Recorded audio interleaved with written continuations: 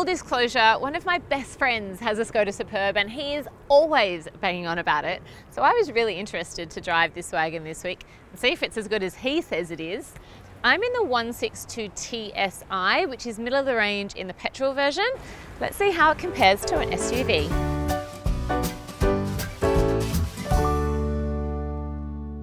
The Superb wagon looks good. I mean, I've never really been into wagons, but I can totally appreciate this one.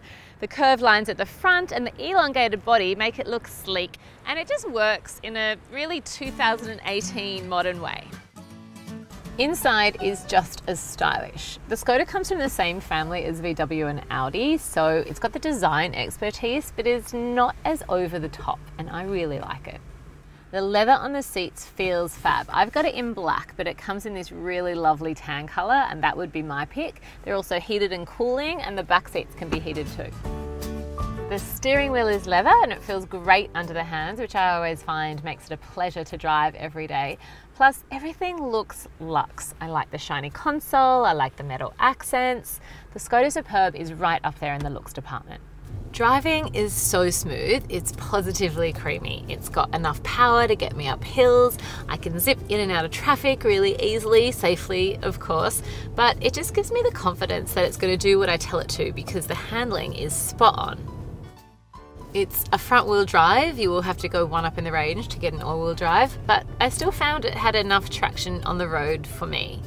It does have a bit of a large turning circle though, 11.7 meters. It's kind of expected on a wagon though.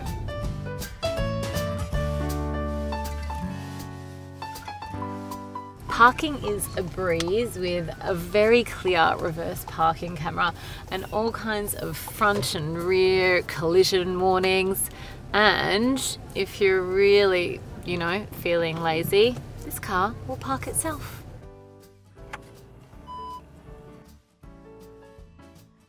But the reason we're all here is for the boot space, right? Because the Skoda Superb Wagon has a whopping 660 litres of boot space, which is more than most mid to large sized SUVs. So you'll get all of the size of the boot of an SUV, but you won't get the bulk or the height. With all the seats down, this space grows to 1950 litres, so you can pop a bed in here. Travelling in the Skoda Superb is really comfortable. I'm 161 centimetres and I can fit easily in the back. Even my 185 centimetre husband could fit comfortably in the back. So obviously my two children aged 4 and 6 had loads of room back here. There are air vents for rear passengers, plus it has tri-zone climate control, which means you can actually control the temperature yourself. We've got 2 cup holders back here, 2 in the front, a spot in the front to throw your keys and your phone, plus it has a large centre storage bin that actually has a fan in it so you can keep stuff cool.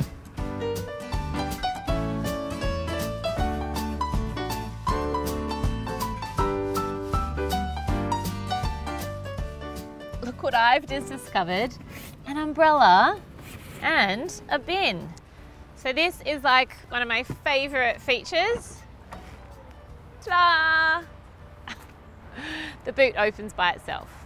And it has all the new safety features you'd expect of a car in 2018, like blind spot monitoring, auto emergency braking, lane departure warnings, and even a fatigue detection that monitors your grip on the steering wheel that will beep when you start to fade.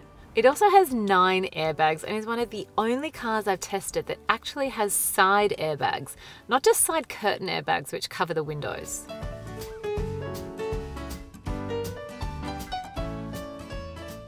The multimedia system looks quite flash, but it's actually really easy to figure out. You just pop in your cord and you've got Apple CarPlay or Android Auto, which means you've got your Spotify and your maps up there.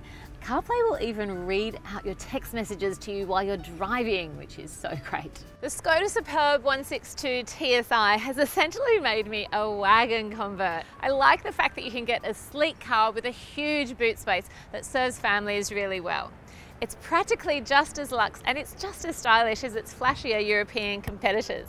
I gave it a family rating of 8 out of 10 because I think it's a really great option for a 5-seater. My children also gave it 8 out of 10. They love being able to climb into this big boot.